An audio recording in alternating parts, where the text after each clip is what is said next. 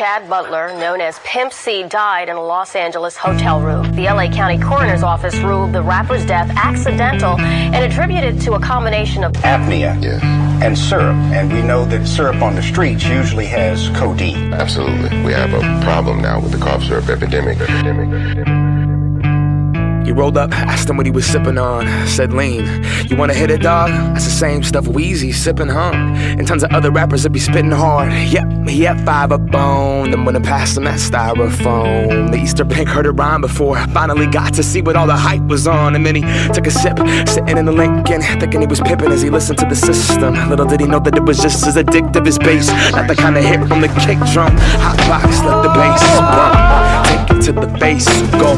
Months later the use went up. Every blunt was accompanied by the pink stuff. But goddamn, he loved that feeling. Purple rain coated in the throat, just so healing. Medicine alleviate the sickness. Liquid to fix him, it comes with the cost. Wake up, cold sweat, scratching, itching, trying to escape the skin that barely fit him. Gone, get another bottle just to get a couple swallows. Headed towards the bottom, couldn't get off it.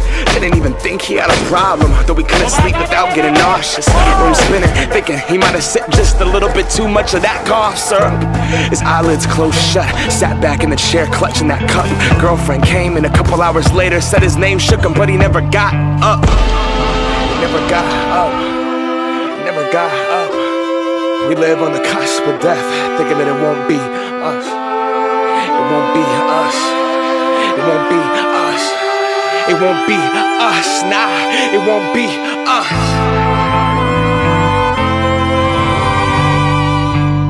He just wanted to act like them.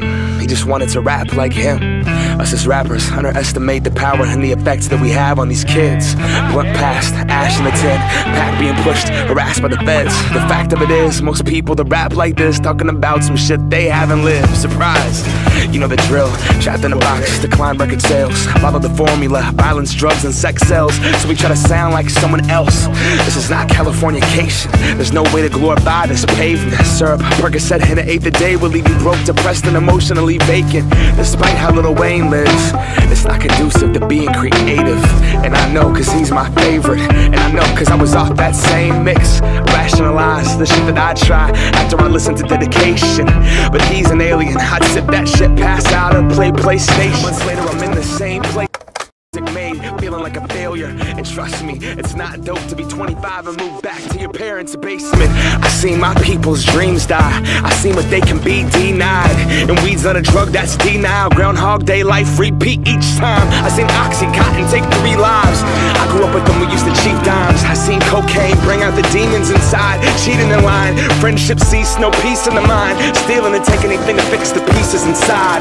Broken, hopeless, headed nowhere. Only motivation for what the dealer's supplying. That rush, that drug, that dope. Those pills, that crumb, that roach. Thinking I will never do that, not that drug. Growing up, nobody ever does. Until you're stuck, looking in the mirror like I can't believe what I've become. So I was gonna be someone, and growing up everyone always does. We sell our dreams and our potential to escape through that buzz. Just keep me up, Hollywood, here we come.